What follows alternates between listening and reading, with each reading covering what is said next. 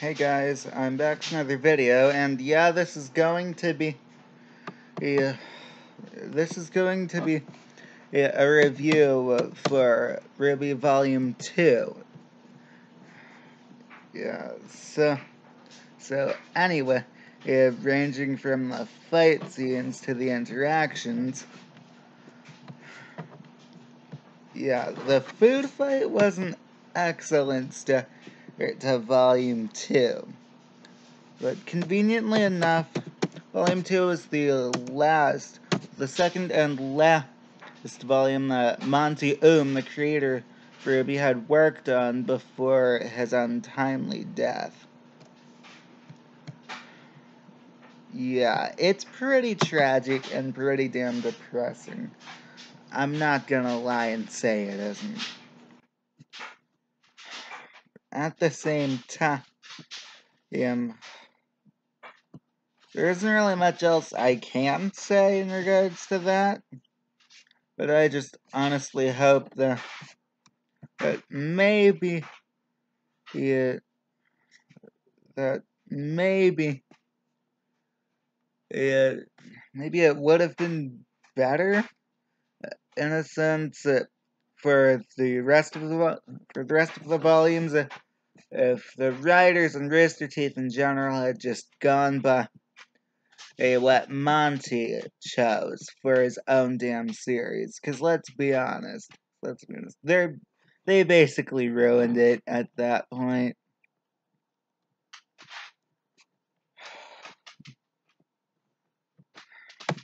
Look, it's still good though, like ranging from the food fight to the final battle with the Grimm in Breach. And believe it or not, I actually did like the volume. Well, it shed more light on Roman Torchwick and the White Fang as a whole. Plus with Adam's first appearance since the Black trailer. Yeah, his first appearance since the Black trailer, or at the end of Volume 2.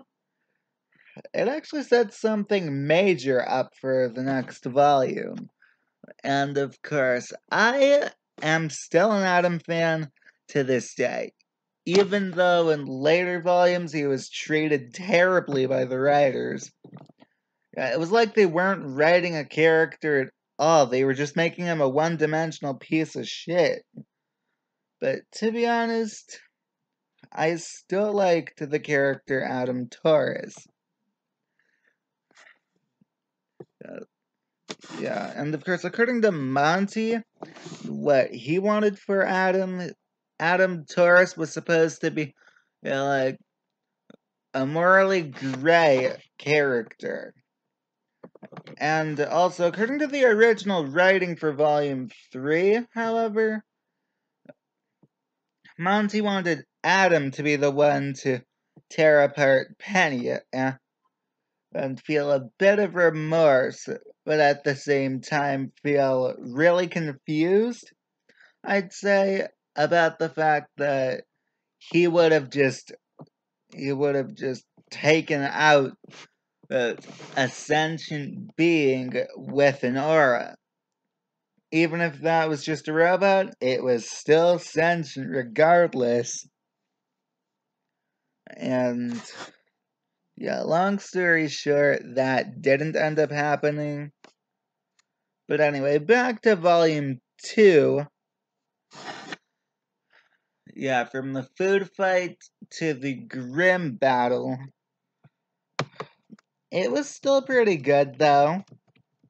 I mean, I will get more into Adam next video when I cover RWBY Volume 3. But so far, it was a pretty good start for Adam's return and his revenge, basically. I mean, of course, by that point, you didn't really know much about Adam, like who he was or like what his backstory was. But yeah, apparently, yeah, but yeah, apparently, Cinder, Emerald, and Mercury have secretly been plotting against Team RWBY and Beacon in general.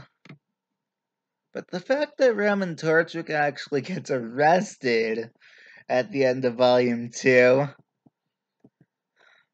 yeah, that's actually somewhat amusing, but at the same time, I've never really taken Roman Torchwick's character seriously. So even Adam was a much more serious threat than Roman. And that's just my opinion alone. Pretty sure a few others in mind would have had that same opinion, though. I mean, I'm not gonna lie and say they wouldn't. Plus, with everything that went on in between, then there was the Beacon Dance. There was the Beacon Dance, the mission, then Breach, the finale. Coincidentally enough, though, volumes 2, 3, and 4 all have 12 episodes each. Ironically enough, though, Cinder and Ruby finally have their first fight, despite the fact that, well, it's only ever been shown in the Origins, and during their only fight, it was pretty much both in costume, I'd say. If one were to count a dress as a costume, for the most part, then yeah, it would be in costume. But the fact that Cinder somehow manages to get away, and of course her semblance is revealed in Volume 2. Basically, the ability to, like, shape... Wait, hold on. Wait, hold on. Cinderfall... Yeah, Cinderfall's semblance is apparently called Scorching Caress. Yeah, Scorching Caress is Cinder's semblance. And she can shape shit. She can shape different things with the...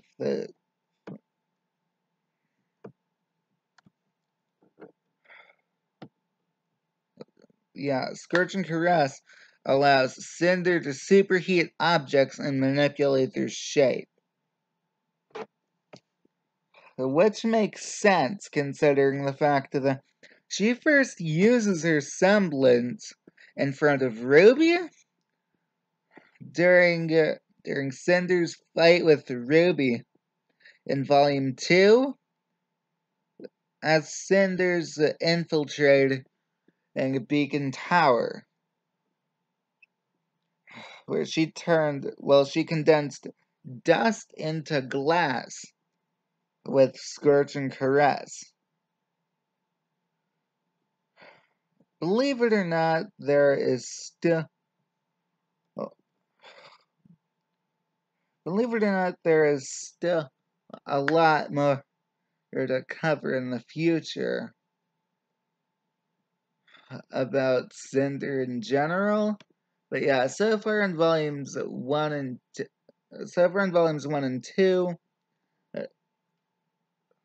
well, of course, volume 1 featured not that much about Cinder. She only made 2 appearances, one in the first episode of the season, and the other in the last episode of the season. But Volume 2 features her more frequently. Yeah, so by Volume 2, they're secretly planning something even bigger. According to a friend of mine, she thought she had noticed, like, a string in Cinder's hand Even though, yeah, it could have been a threat, but I highly doubt it. I mean, unless she was, in fact, working on her stealth suit for the infiltration of Beacon Tower and her fight against RWBY. Yeah, Scorch and Caress is literally one of the most unpredictable semblances I have seen so far. But at the same time, there isn't really much else to say in regards to that. So, yeah. Long story short, Cinder is still the shady and mysterious individual. Well, even to this day, her backstory is still unknown. The backstory is still going to be pretty important, though.